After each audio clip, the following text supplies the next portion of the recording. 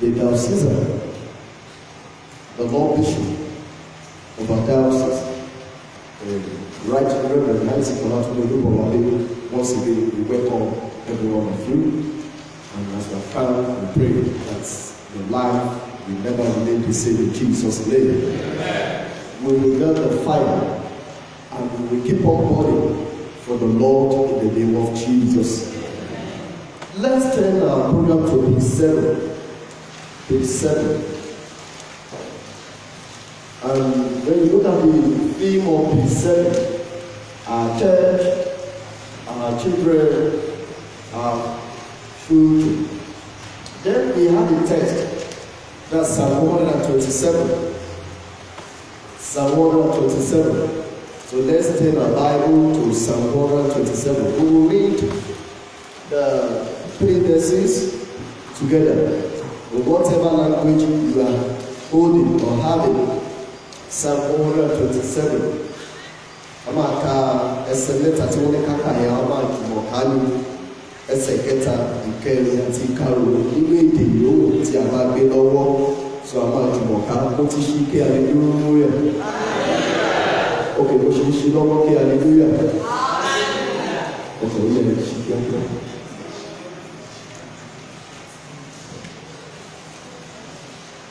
So 1, 2, go. Lord, children are the heritage of the Lord, and the fruit of the womb is his reward. As arrows are in the hands of the mighty man, so are the children of the Lord. Happy is the man that hath his freedom. Full of them, they shall not be ashamed, but they shall speak with the enemies in the gate. Glory be to the Father, to the Son, and to the Holy Spirit.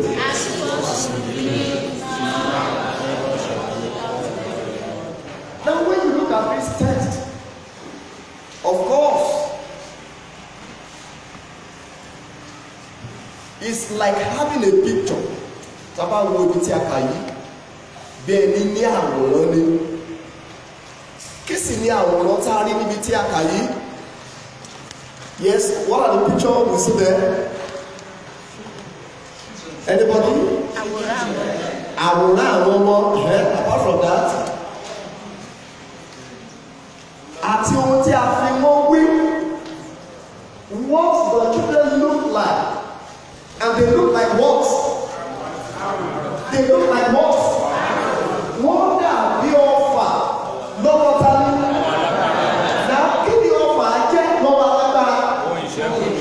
Ohun kíni, ohun ìṣẹ́gun àti kítúni, ohun ìjà àti kítúni, ohun ààbò.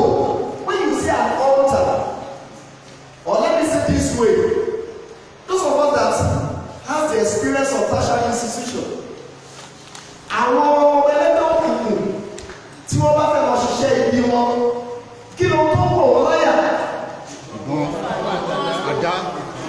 Ìbọn àdá, ohun ìjà yẹn.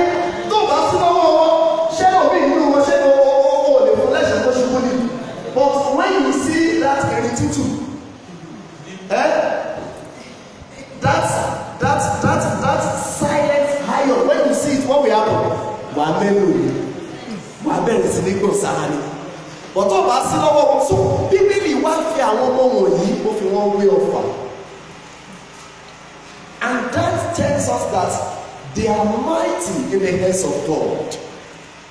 So that is what God wants us to see, or part of what He wants us to see as He has gathered us this morning. We see them as protector. We see them as weapon. Ariwo gẹ́gẹ́ bí ohun ìdáàbòbò, ariwo gẹ́gẹ́ bí ohun ìjà, ariwo gẹ́gẹ́ bí ohun alágbára. Lórúkọ Jésù lórí wọn a ò ní jẹ̀bi. Àti gbogbo wa tá a jẹ́ òbí, mo ní a ò ní jẹ̀bi. It shall be well with us. Thereafter, let's look at what we call our church. The church is what? A building used for what? Let's read together now. Yes, another name for church is used. Thereafter, it's also what? No wonder that day when Jesus entered the temple. And this the place we call the place of prayer. And when he entered there, he found that something else. They have missed it. The place of prayer has now turned to a place of what? Buying and what? And selling. No wonder. And the Bible said the fire of his father consumed him. And as a result of that, he set them away, those that are buying and selling. And to go about what tell me you want worshiping you why he that is what we are praying for. That we will be consumed by the fire of his house, not by heresy, not by something else. You know, when you look at our churches nowadays, no, you don't want that is not what we are talking about. But we will see it as household of God, where we come to pray, to worship, to seek the Lord. Yes, let's continue. The church is the body of what? And when you talk of the body of Christ, it means what? The called out. And that's why every time I'm talking about the issue of church, I used to use this example. Most especially for those of us that are in Yoruba land, you will agree with me that even from your own home or house, kò sí ìdílé náà nílẹ̀ Yorùbá tí wọn yóò ṣàkàn tí wọ́n ń sìn tàbí tí wọ́n ń bọ̀. Am I communicating? Àdáre níbi tó jẹ́ pé ó yá dàda òníwó láti bẹ̀rẹ̀ pẹ̀pẹ̀. Yes, my whole family wọ́n ló ṣà tí wọ́n ń bọ̀ ń bẹ̀. Kódà ìgbà kan wà tí mi lọ fúnra mi tí mò ń bá wọn gbé eégún. Mò ń bá wọn gbé eégún. Nígbà tó bá tó yàtọ̀ bá tó sọ fún orò dé àjọ wọ ìgbóró mi. Ṣùgbọ́n nígbà tó tó àsìkò kan, in January 18, 1999, January 18, 1999, and that was how I was called out. And I believe every one of us sitting here, you must have the same experience. When you talk of church, the call out, then I ask us, truly, have you been called? Because we discovered that those of us that claim that we have been called out, our no, or somewhere in the ocean, or somewhere in the ocean, or somewhere in the ocean, or whatever, you know. Amorúkọ ọmọbẹ̀yẹ ìlú kọ̀ọ̀kan níbi tá a ti wá lórí òtún ọ̀ṣẹ́ àwọn tí a ti pè jáde. And the people who accept Christ's gift of what? And what? Àwọn tí wọ́n ti jẹ́ ní ìgbàlà tí wọ́n sì wá tẹ̀lé ìkọ́ni títa ní o ti Kristi. And the other church is more than what? What do you mean by here? It's a kalẹ̀ ojúlọ. Ọlọ́run ti ẹ̀rọ wa lọ́wọ́ ní ìjọ Anglican ṣàṣàlẹ̀ máa rí àwọn ìjọ wa tó jẹ́ kékeré.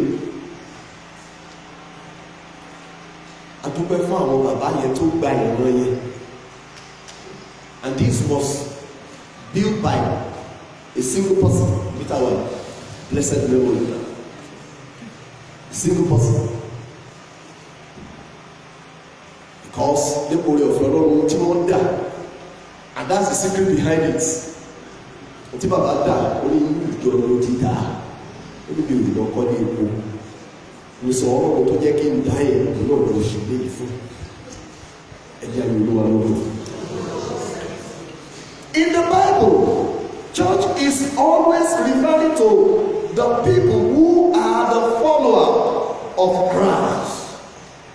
Of course, we can see that in Acts of Apostles, when the disciples were first called Christians, and they have assembled together teaching, share things in common,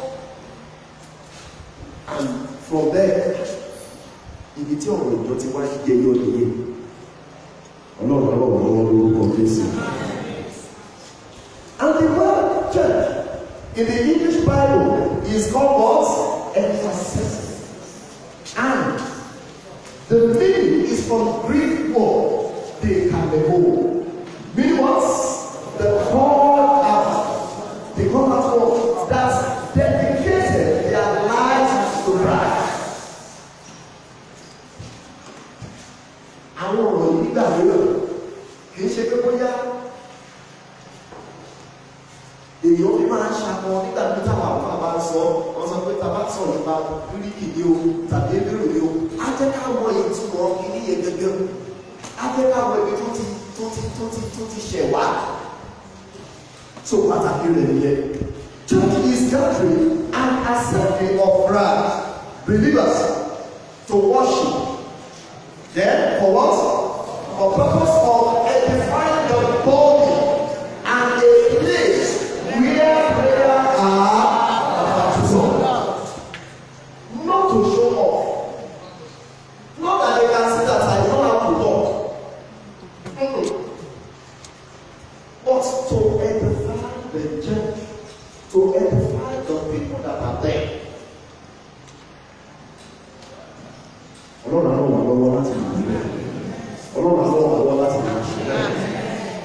The Simon and Levi Church is the physical church, the churches we see around us and around the world, as well as the members of those churches. Now, when you talk of Catholic Church, we are not talking about Roman Catholic. We are talking about the Church Universal. Gbogbo àwọn tó ní ẹ̀kọ́ àpọ́stélì, àwọn tó jẹ́ wípé kìkì ọ̀rọ̀ Ọlọ́run nìkan, and that's what we refer to as Catholic Church.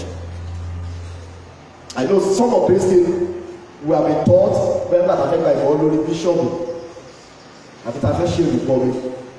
Gbogbo àwọn ọkọ wọ̀nyí ni wọ́n ti sábà máa ń kọ́ wa, ṣùgbọ́n kákan tó bọ̀ lè ní òye rẹ̀ la ṣe tún gbé ìyẹ̀wò.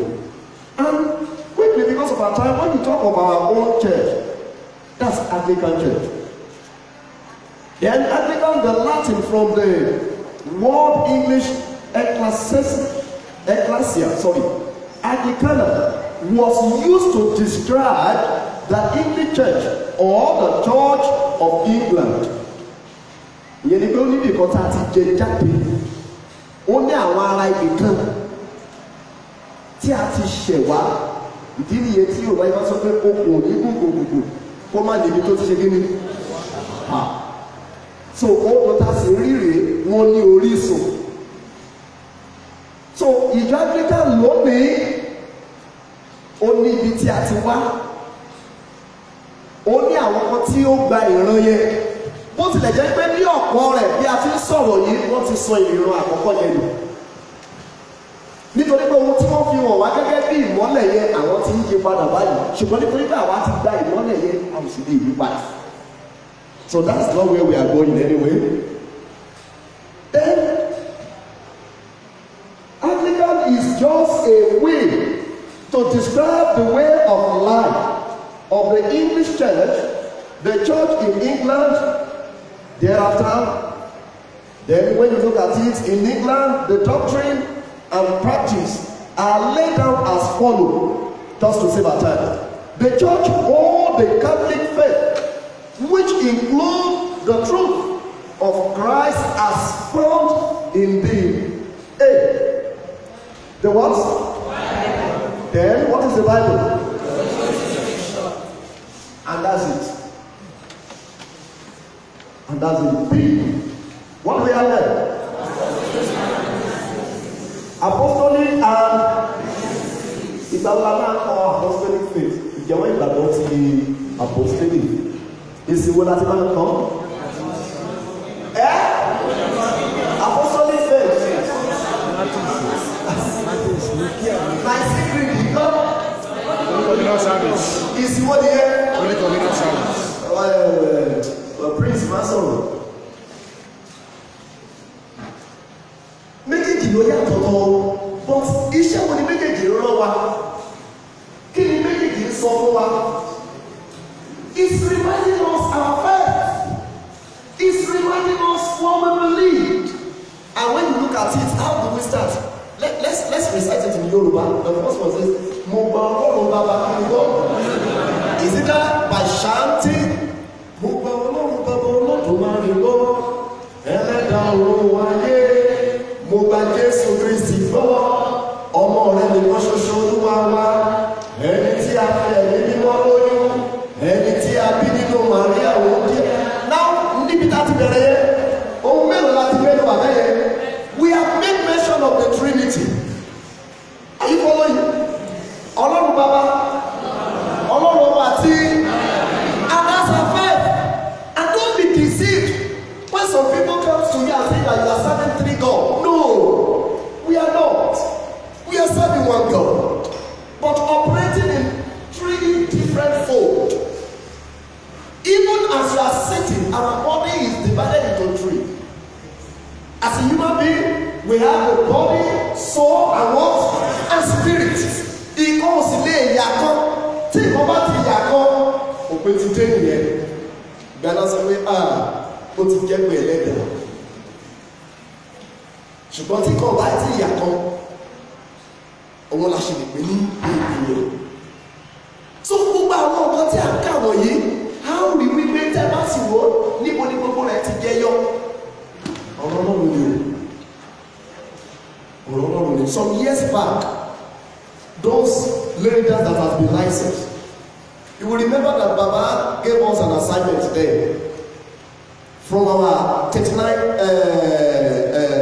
articles. Gbogbo àwọn kìíní yẹn láti kìíní títí dé 39 yẹn wọ́n ní ká lọ wẹ́ ẹsẹ̀ ọ̀rọ̀ Ọlọ́run sí. How many of you that are here that did it? Lára àwọn bóyá lára àwọn olórí àwọn tó wà bí wọ́n ṣe nígbà yẹn. Okay? Because I think I was still in this parish then. So, kí ni mo fẹ́ fàjà níbi àìrígbé gbogbo rẹ̀ pátá ló jẹ́ nínú àti ọ̀rọ̀ Ọlọ́run ló ti jẹ jáde.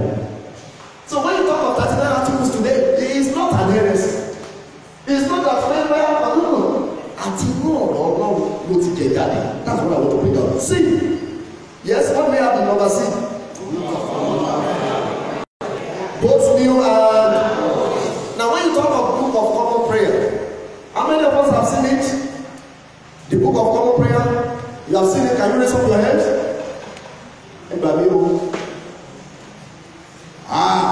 Okay, go back to Dele, they can't be far from here. They don't know. Back to Dele, somebody. Oh, thank you, sir. The large one, the red tomorrow, lórí ọ̀tá yìí. We all know it. Kí ló wà nínú ẹ̀? Gbogbo ìsìn tá a ṣe from A to Z ló wà bẹ́ẹ̀. Yálà conference ni o, ètò ìgbọ̀wọ́ lórí bishop ni o, ti archbishop ni o, presentation of archbishop ni o, consecration ni o, gbogbo ẹ̀ tó ń ṣọ̀ tó jẹ́ ìsìn bishop yẹn, àti ètò ìṣọ̀ tó jẹ́ ìsìn tí àwọn àlùfáà, àti ètò ìṣọ̀ tó jẹ́ ìsìn tí àwa bóyá the leader of everything we have to learn today. So ara àwọn tó jẹ́ irinṣẹ́ wa ni ọ̀pọ̀lọpọ̀ wa táwọn lórí ọ̀fẹ́ táwọn lè rẹ̀ lé you can have this as personal. Mo máa sọ fáwọn èèyàn mi bóyá bí fàájì ordinary this book of ìwé ètò ìsìn àpọ̀ mi wọ́n mélòó ló wà lánàá personal kì í ṣe ìjọba tó wà tọ̀ you have a personal one. Oh, God bless you. God bless you. I used to tell them because of the way I define it, and for our youth we have it in our on internet. Yes. Go back and read the Zohar. Go back and read our phones. Those are the things we should download. You have no doubt. Only your fellow to live out. So we have it. So you can have this as personal. When the show interest, the office will get it for us. I trust that they can get it for us. So Taba show interest. So I'm going to share one.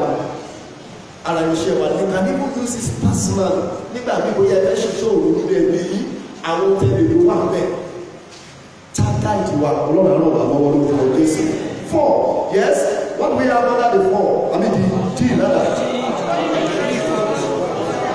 Upholding the threefold of what? Of the ministry. Don't worry, we will still look at that in the front. Anglican ministry is both the leadership and agency of Christian service in the Anglican community.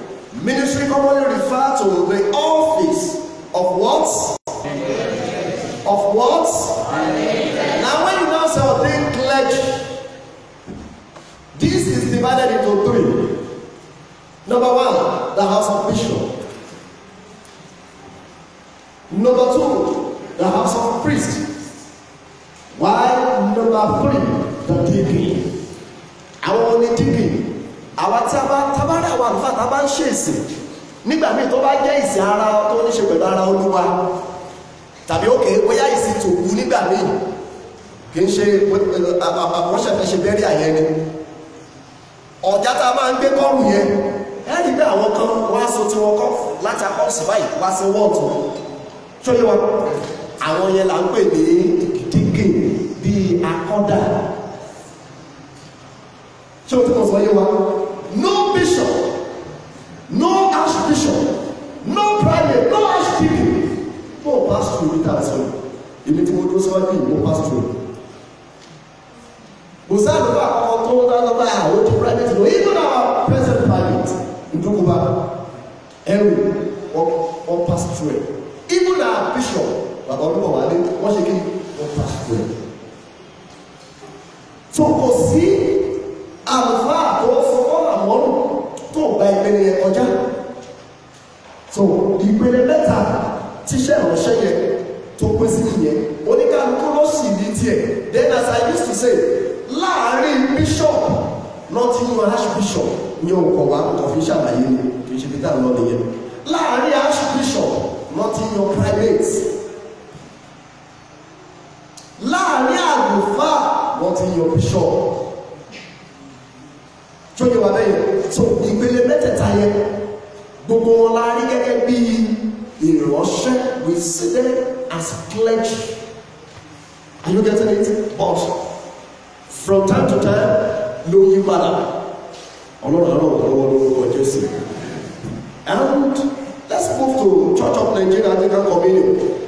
It was inaugurated when St. Matthias Day, last 24 February 1979. Of course, the present one now, we don't private one say, yo, God. Okay. Thereafter, there are 14 ecclesiastical provinces headed by the ecclesiastical archbishops.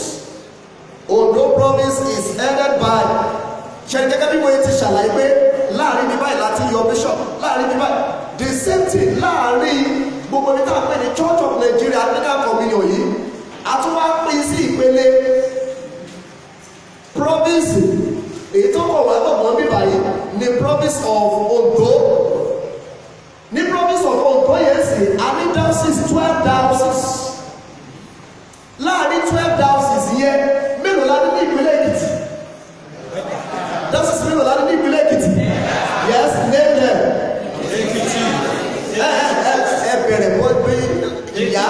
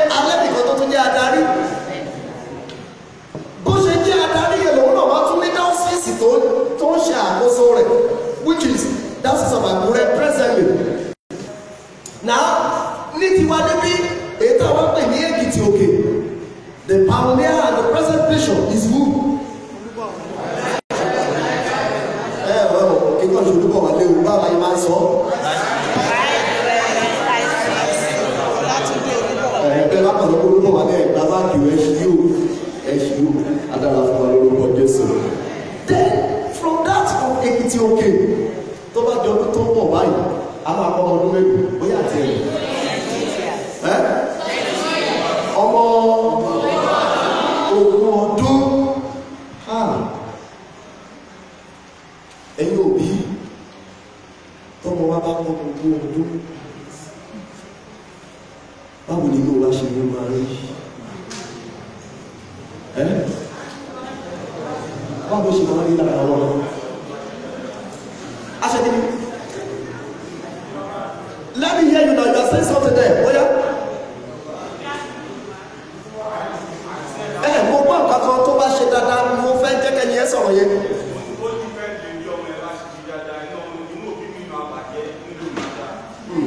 Ẹ̀dùn ẹ bá mi pàtó fara kò lè. Bọ̀dí tí àwa Ekiti-Oke báwo nínú wa ṣe rí? Ayọ̀ ni a bá wa kalẹ̀ o. Ayọ̀ ni a bá wa kalẹ̀ o. So tá a bá tún délé iṣẹ́ yẹn látún ti rán àti bẹ̀rẹ̀ o. Then ní ti eléyìí àyàbá ni o permit me to say this. Olóhùn tá a fẹ́ fi sáré rẹ̀. And that is the office, the complex. Bí bàbá olúkọ̀ wà ní rìtáyà lónìí, onígbé lọ́wọ́. Ó ti di ara ogún Ekiti-Oke nìyẹn o. Àwọn tá a bá ì tí ì lọ́wọ́ sí ẹ jẹ́ ká gbìyànjú o. Lóníjọ jíjọ la ti ń pariwo ẹ̀ adùn tó ń sọ báyìí. Ìgbà ara lè yàn ń búra kí àwọn yóò bá sọ̀rọ̀ pé wọ́n ní kò sígbà téèyàn dáṣọ tó òun nílẹ̀ fi wọ́. Ìran ni àwọn ìgbà kan wà tó òun nílẹ̀ fi wọ́. A ò ní ṣọ̀fọ̀ orúkọ Jésù o. Ó lójú aṣọ téèyàn lè wọ̀ lọ síbi tó ti ń ṣọ̀fọ̀. Ibi tó ti ń ṣọ̀fọ̀ sí ṣé wàá tọ́jú tọ́mú wàá ya gèlè yáyá lọ sílẹ̀. Bóò tí ẹ̀rọ kó tó jáde kúrò ní nígbà tó bá ti ń súnmọ́ bẹ̀ tó ti rí táwọn èèyàn pariwo kí ló wá ṣe fún gèlè tó lè. So please ẹ jẹ́ ká lọ́wọ́ nínú ẹ̀ àyàbá ni gẹ́gẹ́ bí mo yẹ sọ ṣùgbọ́n ó ṣe pàtàkì ká rí wípé àwa náà akópa nínú ẹ̀ á sì dára fún wa lórúkọ Jésù.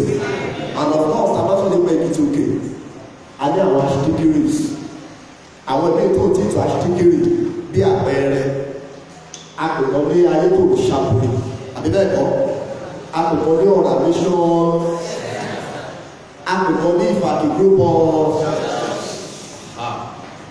ṣùgbọ́n lónìí ara ìlú méjì aṣíkiri láti create Ọ̀yẹ́ aṣíkiri with full-fledged aṣíkiri ẹja pàtàkì fún Kristi. People from Ọ̀yẹ́ are you going to join the Lord? Ọ̀yẹ́ aṣíkiri gbogbo àwọn tó wà lórí aṣíkiri wey bless God bless you it shall be well with you. So bí ẹ ṣe dé nìyẹn then because it is not possible for baba olúmọ wálé to be all these parishes. Ó wá ní àwọn kan tá a pè ní aṣíkiri. And àwọn aṣíkiri yìí kí ni wọ́n ṣe? Wọ́n bá wọn bójútó àwọn ọmọ ibi tí aṣíkiri yìí gbogbo àwọn ìjọ wọ̀nyí. Kò rọrùn fún àwọn náà láti dá wà ní gbogbo ibi ìjọ tó wà ní abẹ́ aṣíkiri yẹn. Àwọn náà wá ní àwọn àlùfáà tó ń ṣiṣẹ́ pẹ̀lú wọn, mo fẹ́ sọ pé tó ń ṣiṣẹ́ lábẹ́ wọn, tó ń ṣiṣẹ́ pẹ̀lú wọn.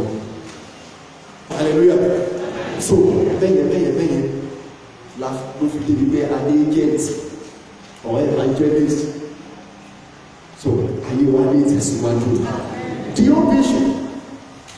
We are still on page 8. To be a diocese where the light of the gospel of Christ illuminates the hearts of all inhabitants of the Diocese of Ekiti-Oke and thereby rescue them from the kingdom of what? To and that's why all the priests, that's our mission, and the Sunday school teachers or the leaders or whatever capacity you are holding in your church, that should be your own vision too. Ṣùgbọ́n bó tẹ̀jẹ́ pé ní àkókò yìí lórí àwọn ọmọ wa yẹn la wá ń lò wípé àwọn ní ọjọ́ ọ̀la àwọn láti gbogbo Tẹ́ bá wo lóko ẹgbẹ́ yìí.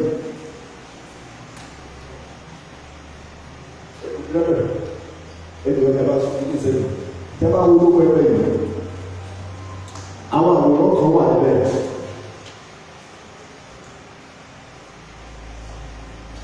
Àwọn tá a bá wo òun yẹn, àwòrán àkọ́kọ́ yẹn, wọ́n ní most Rev'd S.A. àbí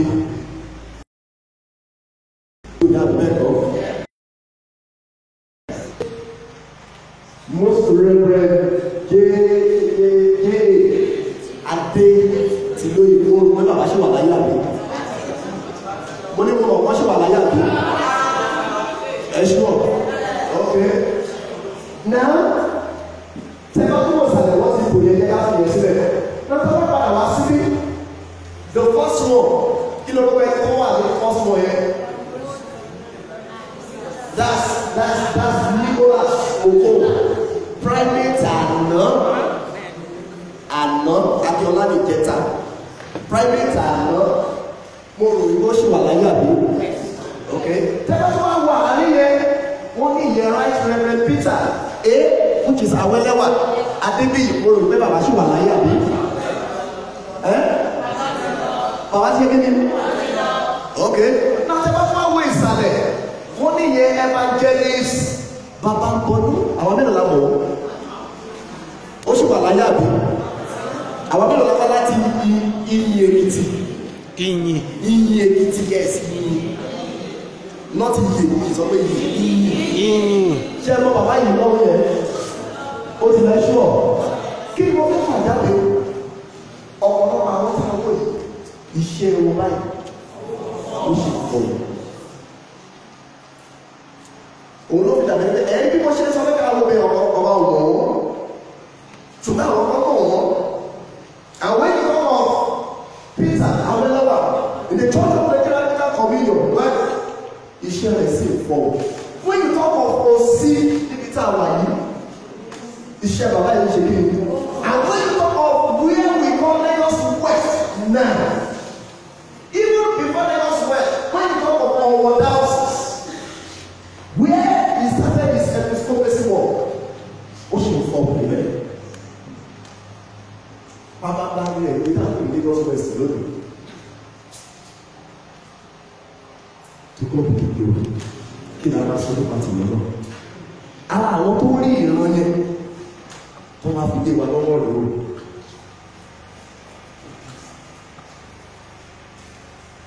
tẹ́ bá gbọ́ gbogbo àwọn tó ti tara àwọn wọ̀nyí dìde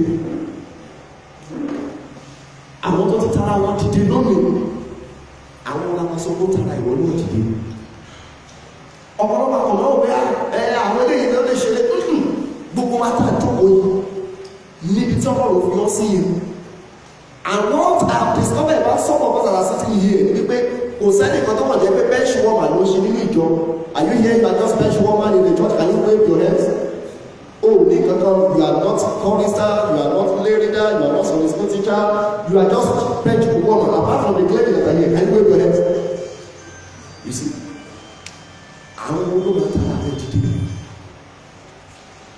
kí ni wàá fi lé wọn lọ́wọ́ àwọn ọmọ afẹ́fẹ́ fà kúrò láti mú òkùnkùn jáde sínú ìmọ́lẹ̀ that's the message then our mission statement number 1 yes can someone read to embark on what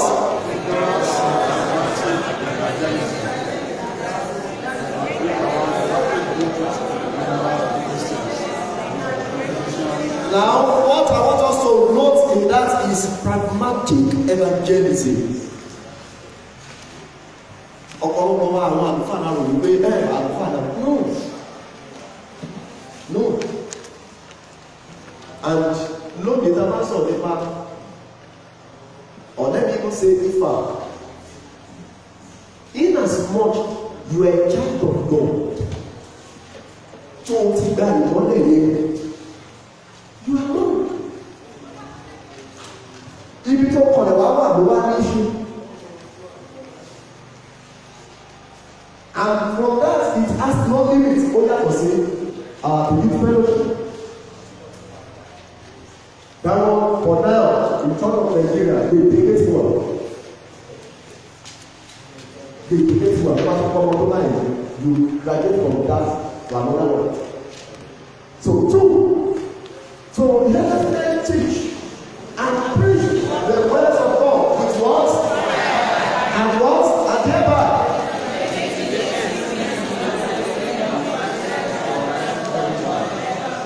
Bóyá ni wọ́n sọ pé àwọn olóògbé ló tẹ̀ sí táwọn wá dá òwò ìjọba tó ti wá.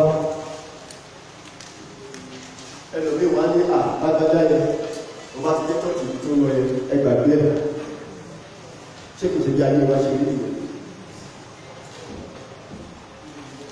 The third one, yes, to make.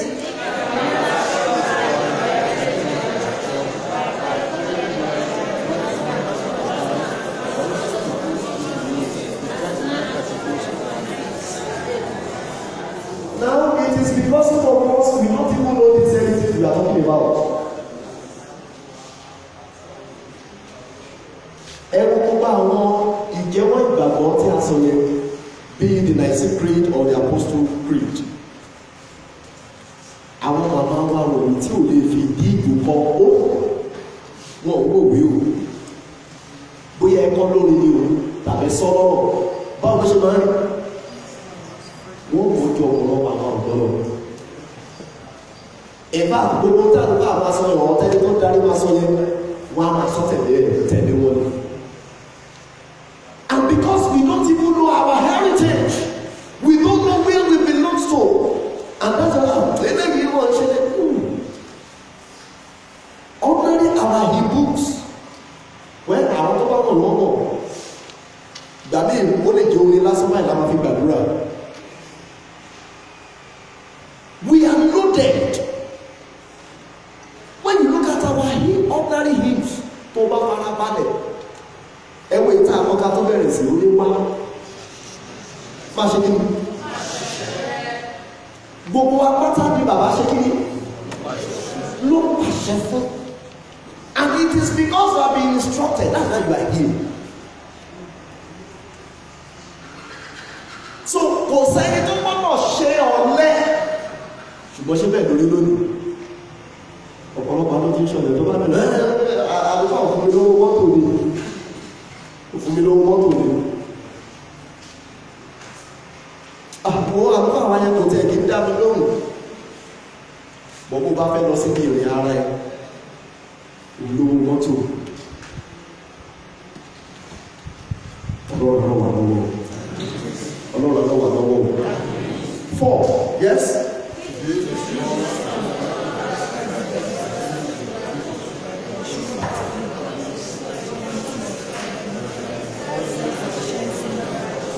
Now when you look at that number 4, where Ọlọ́run rán àwọn ìjọ wa lọ́wọ́, Ọlọ́run ṣe kí ni? In fact, we lag behind ní àwọn agbègbè wa yìí. Ṣàṣàlẹ̀ máa rí ìjọ tẹ̀lẹ̀sẹ̀ pé wọ́n ní investment. Ṣàṣàlẹ̀ máa rí. Ọlọ́run rán wa lọ́wọ́. And do you agree with me that it is possible? Ǹjẹ́ nígbà tó pẹ̀lú ó ṣe é ṣe fún wa?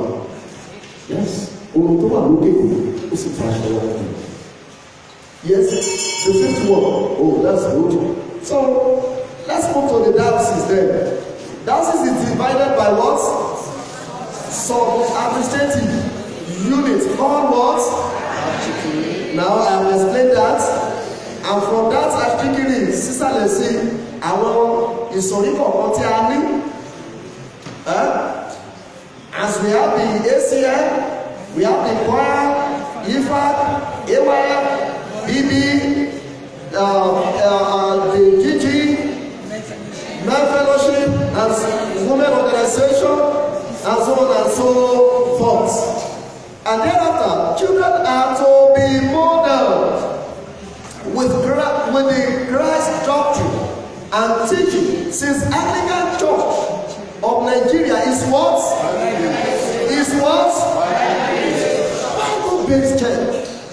And not gẹ́gẹ́ bí àlàyé tí wọ́n kọ́ sọ tí wọ́n béèrè pé bóyá àwọn onígbà tó kọ́ gbogbo àwọn ọ̀gá sọ even when ohun tá à ń pè ní ìgbésí ìsìn our call to worship ẹ ti understand the bottom of the everything is what? From the Bible. gbogbo ẹ̀ ló jẹ́ pé season tí a bá wà ló wá ní ṣe pẹ̀lú ẹ̀. This is Trinity season now, the longest season òun láwa yìí. So gbogbo ohun tí àlùfáà tàbí tó darí ìsìnká yẹn ní wọ́n lọ́tọ̀ inú Ọlọ́run ni. Bí ò bá wọn láti mú sáàmù ọjọ́ yẹn, ó ṣiṣẹ́ kó jẹ́ pé tọ́pìkì ọjọ́ yẹn láti káfọ́ ìjáde. That's the secret. We are Bible-based church. To save our time, the EFAC and that's bottom line of picture now. The EFAC and the ACM teacher, in their collaborative work, must follow the vision and mission of the diocese. This will help them towards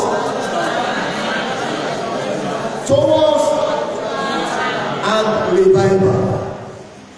Ìsọjí yẹn lórúkọ Jésù àtòrí rẹ̀ bẹ̀rẹ̀.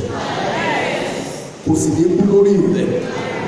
The following should be a guide for all the EFAC, children teacher, parents, and our church to build the lives of our children for a better.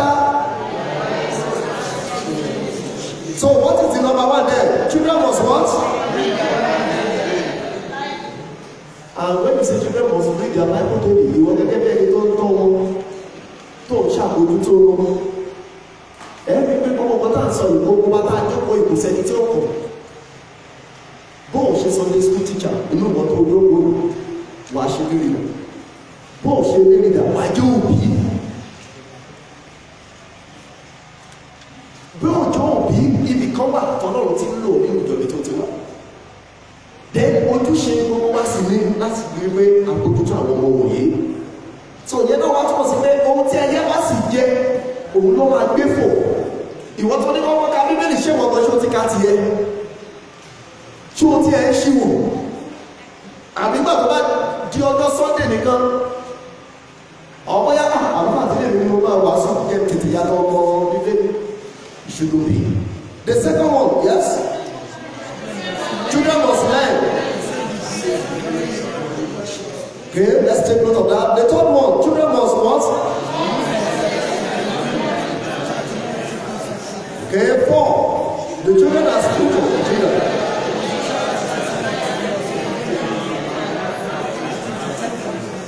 Okay, the 5th one, Jesus Christ. Let's take note of that. Jesus Christ must be our role model. Yes, we will look after someone, but I used to tell people, mo ní àwọn àgbà àlùfáà kan tí mo wò ṣe wọn, but there are some things tí mo rí nínú ayé wọn tí mo lè fi ṣe wọn lágbára lọ́wọ́ Ọlọ́run. That's just it. And likewise I know some also are after me, and that's why I always be careful.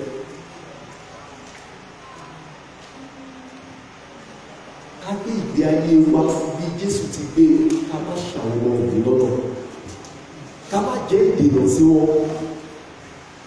And I want you to learn this kì í ṣe ọmọ tó yẹ pé wọ́n ti inú rẹ̀ jáde nìkan là ń sọ láyé o. No, ìní ìgbógbà tọ́ ni. So lọ́wọ́. The next one, which is the 6th point, children are the what? Heritage of God. Hence, they are what? Okay, we have read that.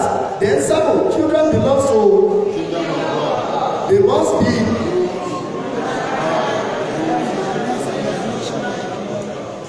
So when you look at that gospel according to Matthew, we will see that the rules and regulations of the kingdom of God. 8, each child.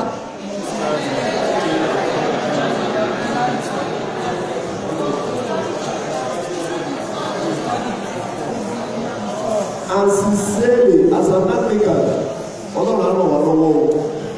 when you see these Roman Catholic Church children, even just enter any campus, they always be on their own. Gbogbo àwọn tertiary institution ti kó lórí ọ̀gá àti òkú sí ni they will have their own sharp person. Títí débi NYSC camp, orientation camp kìíní kan, they will have their fellowship there. Èyí tá a lè ní all Christian campus kìíní kan is a lie, they will not join you. They will not. They were so rooted in their own teaching and belief. And that's why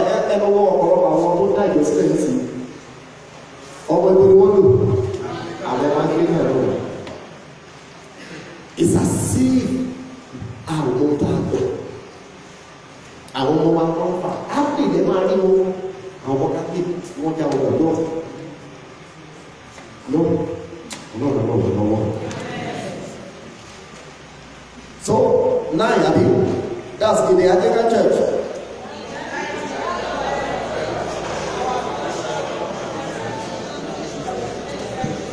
So, as we have said, we can also see that in Deuteronomy chapter 6. So, we are Bible based. Then 10, infant and children, are they self-teacher?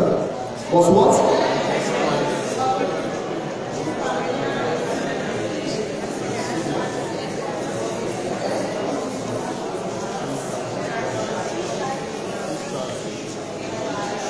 And to God be the glory. You know, when the 3 dioceses in Ekiti State now, thank God for our fathers. How many of us witnessed, attended the synod for this year at Olukunmi? Can you see that uniformity, that oneness? Mélòó ló wà láà attend the synod tá a ṣe nínú Olukunmi lọ́dún yìí, ẹ jẹ́ kí wọ́n wá sókè. Ṣé rí ìṣọ̀kan yẹn láàrin wọn àbí ẹ̀rọ? And the same thing when they get to West, I wasn't there, but I saw it. I saw it on their platform. So you can see ìṣọ̀kan yẹn ó ti bẹ̀rẹ̀ látòrí àwọn bàbá wa tí wọ́n gbé àwọn ìṣàkóso ìlé lọ́wọ́. Ó ti bẹ̀rẹ̀, àlàyé tó kọ̀ gbèrú sí lórúkọ Jésù. Àtúkọ̀ gbèrú sí lórúkọ Jésù. So when we get to, let's go and read that one. Let me read this. On that page 11, identification and development of their gifts and potentials from childhood we help them to be great in life and fulfill their destiny. And that is what God is expecting us to do, to help them to identify. Actually, àwọn ọmọ wa ẹ̀rí tó kù sí wọn ò dọ́gba rárá. Ẹtìrí kan tó máa fẹ́ dàgbẹ́ kó fẹ́ máa ṣọ̀lẹ̀. Ẹtìrí kan tó fẹ́ dàgbẹ́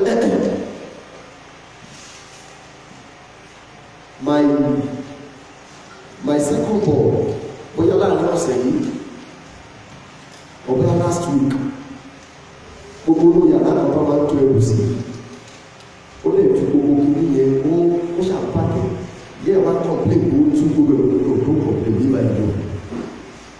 Kí ló mọ́lẹ̀ ṣe ó kó gbogbo ẹ̀sẹ̀ àti ó mọ́ gbogbo ẹ̀. Ẹ̀gbọ́n ẹ̀ wo máa ń pa gbogbo ẹ̀ don't you see what your sister is doing? Á tún sá lọ. Wọ́n ṣàtẹ̀mí ṣàkọ̀ọ́ ráńgò ẹ̀ẹ́dẹ̀ àtọ́gbọ́n tí mi ò rí ọmọ ìjọba ìfilẹ̀. Ìgbà tó ń gbogbo kìíní yẹn ó tún wá fún ara ẹ̀ tó padà. Ṣùgbọ́n ìyá ìgbà tí ẹ bá wá nǹkan àwọn ará máa ń pẹ́ ọmọ ìtútù ìfilẹ̀. Ohun ọgbọ́n ẹ̀ lọ́wọ́ ni. Àṣàlù ló ń sọ àwọn ọmọ òde lókè bó ṣe bó ṣe ṣe bí ṣe wọ́n bá discourage am. So bẹ́ẹ̀ náà ni Ọlọ́run fún wa ní ilé ọ̀fẹ́ láti ṣàwárí àwọn ọmọ wọn láti tó wọn sọ́nà. And at times some of them wọ́n á kóra wọn jọ wọ́n bẹ̀rẹ̀ sí ní kọrin ẹlòmíì àgbà àdúrà lórí ẹlòmíì àgbà sùn máa máa wọ wọn. Well, for the glory of God, they are princess. Well, but what are they doing? Àwọn ènìyàn tí wọ́n ti pé èso kan wà tá a ti ń pè sínú ayé ìwọ̀n tó ti dàgbà.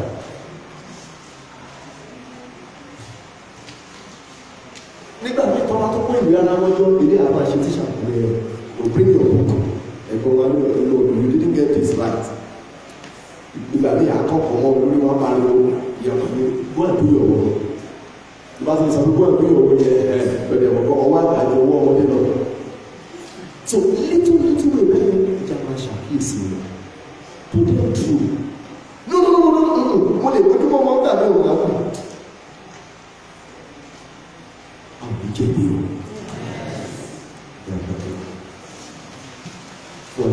Ọlọ́run sọ. Ẹ má gbàgbé ibi tá a ti bọ̀, a sọ̀rọ̀ nípa àwọn tá a ti pè jáde. A lè gbéra wa lé ìlú ṣé ló títọ́ láti pè wọ́n náà jáde láti mú òkùnkùn bọ̀ sí lórí bọ́lẹ̀. Talk about the church, the great way of the church, the call out. And then after we look at the vision, the mission, statement of our diocese. What is expected of us? I want to talk to the Lord. Are you up to the task? Ask God. Lord, give me the grace. Lord, give me the grace. Do not put me on fair. Think of the good news. When it's happening, when I'm alive, I'm lójú. Àwọn tó kò gbà wọ́n ò yẹyẹ ló máa ń lójú. Lord, help me. Help me to be more committed than ever before. Help me not to miss it. Ràn mí lọ́wọ́ kí tó kò dógò tó ìtàtẹ̀yìnwá. Ràn mí lọ́wọ́ Olúwa. A fi àwọn ọmọ yẹn akẹ́kọ̀ọ́ wí ọ̀fà. Àwọn tọ́lọ́run ti fún. Bẹ́ẹ̀ Ọlọ́run má jẹ́ jẹ̀bi lórí wọn. Àbáwá ní àwọn àtàwọn ọmọ tí Ọlọ́run fún wọn Olúwa yọ̀ǹda fún mi náà. Àwọn tó ti bá yọ̀ǹda fún mi tí mò ń kọ́ wọ̀nyí má jẹ́ jẹ̀bi lórí wọn. Ràn mí lọ́wọ́ jẹ́ kí n lè ṣe bó ti tọ́ àti bó ti yẹ ṣe bí mo ti fẹ́ ṣùgbọ́n bí Ọlọ́run ti fẹ́. Jésù Olúwa wa. Any question before I leave? Or query? Or clarification? Okay, let me hand over that. So, I want to ask.